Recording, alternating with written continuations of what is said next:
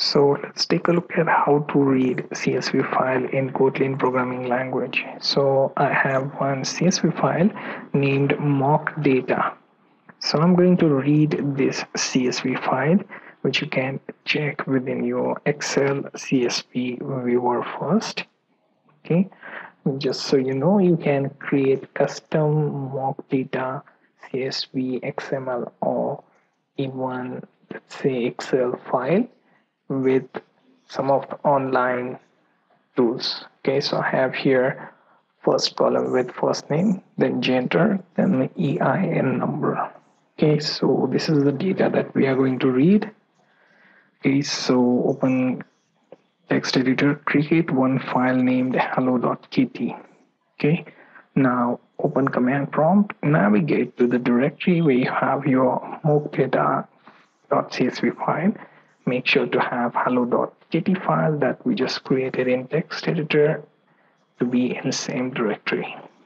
Now check whether you have Java installed by checking Java version. Also for Kotlin, you can check Kotlin C, then dash help. If you can get Kotlin C to run some command line options such as this, then you have Kotlin compiler installed in your system path. Okay.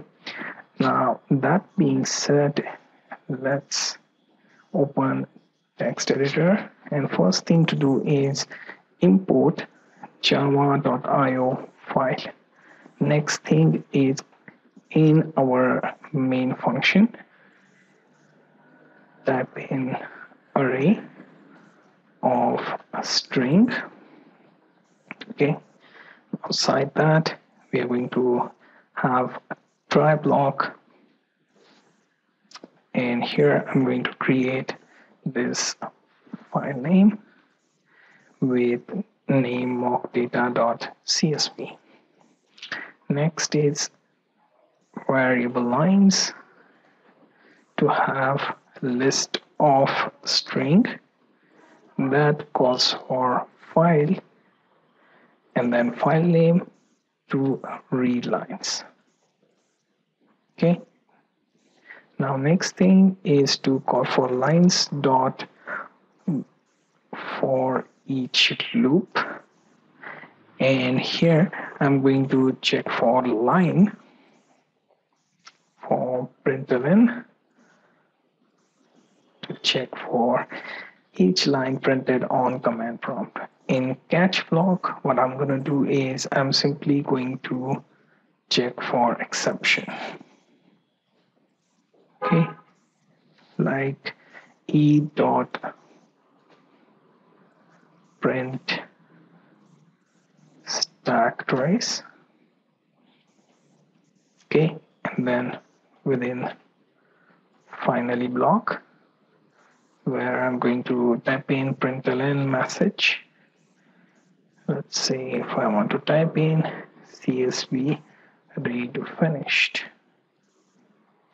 Okay, now let's open command prompt, and here type in Kotlin C, then hello.kt, then dash include dash runtime, then dash t, and here type in hello.jar.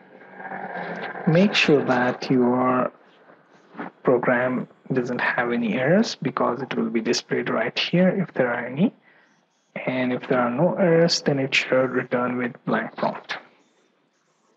And then we can run java-jar hello.jar. And as you can see, it will output all these columns as is with a line.